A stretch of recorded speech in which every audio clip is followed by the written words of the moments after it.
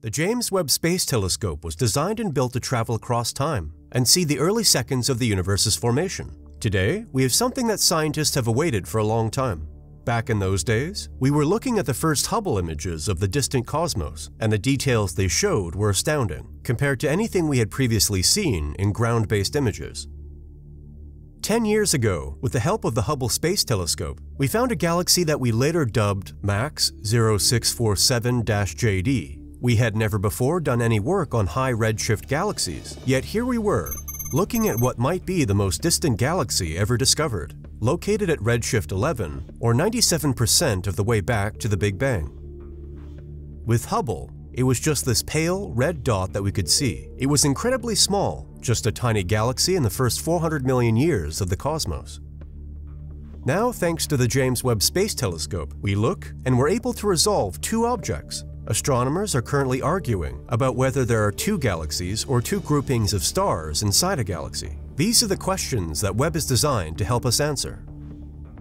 The massive gravity of the galaxy cluster, MAX 0647, acts as a cosmic lens to magnify and bend light from a faraway JD system. It also caused it to triply lens the JD system, making the galaxy appear in 3 separate locations. You can also observe how drastically different the colors are between the two things. Both are different colors, but one is more blue and the other is redder. There are significant differences between the blue and red gases. The blue one is much younger and has very little dust, whereas the red one is older and contains more dust. And there's a good chance that their stars have different masses too. Observing this combination of two structures in such a small system is fascinating.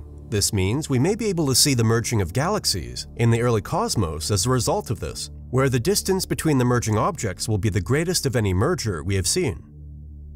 In the backdrop of this picture, as well as every new Webb image we get, you'll see a lot of tiny dots. Those are galaxies, each and every one. There is so much data we are now able to view that just wasn't there previously, and the field is not very deep here.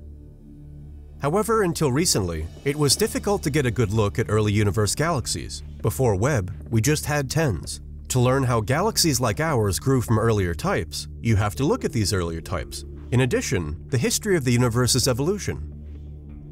Let us know what you think in the comments section below. And as always, don't forget to like, subscribe, check out our previous videos, and visit our website if you love reading at www.nasaspacenews.com. Thanks for watching.